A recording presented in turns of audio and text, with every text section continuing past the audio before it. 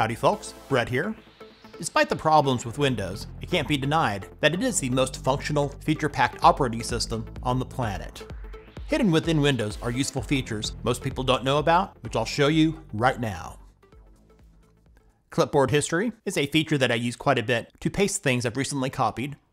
To open it, use the keyboard shortcut, which is the Windows key plus V key.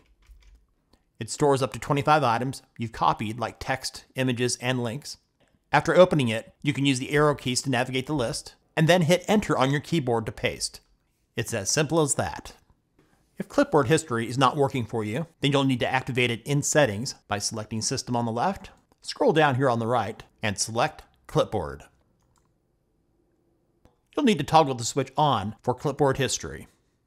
You can also paste items in your Clipboard History from other supported devices by turning on Clipboard History across your devices.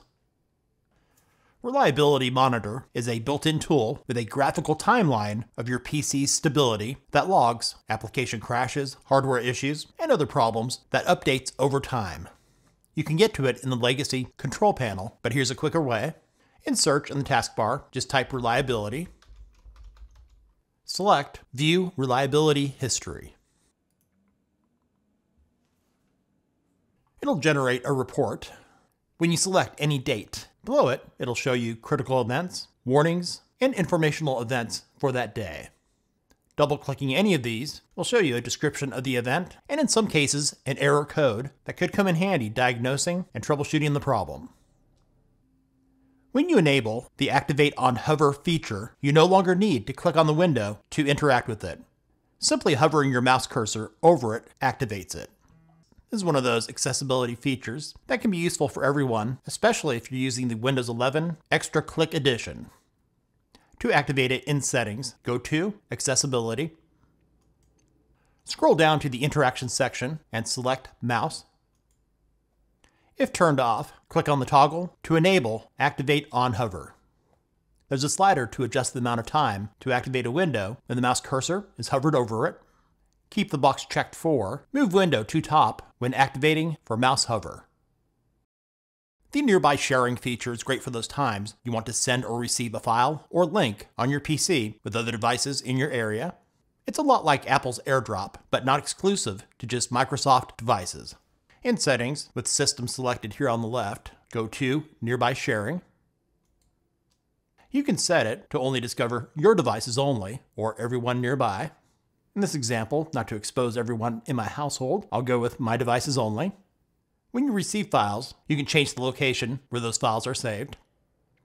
Once enabled, if you have a file you'd like to share, right-click on it and select Share. Under Share Using, select Nearby Sharing, followed by the device you'd like to share with. If you pin your favorite programs to the taskbar, instead of clicking on them using your mouse, use the keyboard shortcut, the Windows key plus a number key, without having to touch your mouse. For example here, the Microsoft Store is the number 1, File Explorer is number 2, the Vivaldi Browser number 3, and so on, ending with Excel, the number 9, and Handbrake is 0. So if I wanted to use the keyboard shortcut to open the Brave browser, I'd press the Windows key and the number 6 key. And if I wanted to open Handbrake, the Windows key plus 0. Staying in the taskbar, the system tray with those tiny icons on the right side can be easily rearranged or be removed and placed in the drop-down menu instead, freeing up additional space. Just left-click on them and move them where you want to and let go. To move to the drop-down menu, left-click on the icon and drag it over the drop-down arrow and let go. You'll see it says Show Hidden Icons. These can be rearranged in here as well. If you only use one feature mentioned in this video, you should definitely enable Nightlight.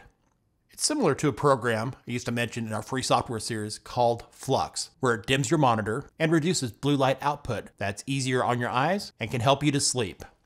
To enable it in Settings, with the System tab selected, click on Display.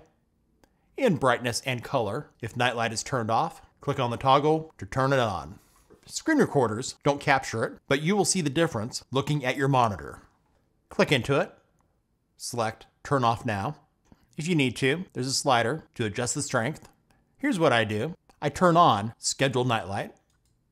You can have it scheduled to automatically turn on at sunset and turn off at sunrise, or selecting set hours. You choose when nightlight turns on and off. Let's go back to sunset to sunrise, and it will adjust this based on your location. In addition, to turn this feature on or off at any time outside of your scheduled hours, open the Quick Settings menu with the Windows key plus A key. Here you can easily turn it on and turn it off. Thanks for watching. Hopefully this video was useful for you. If it was, give it a thumbs up and share it with others. I'm curious, what useful features in Windows are you using? Let me know in the comments. And if you're new to our channel, subscribe and make sure to hit the bell for the latest on Windows and other tech-related stuff here on Brett in Tech.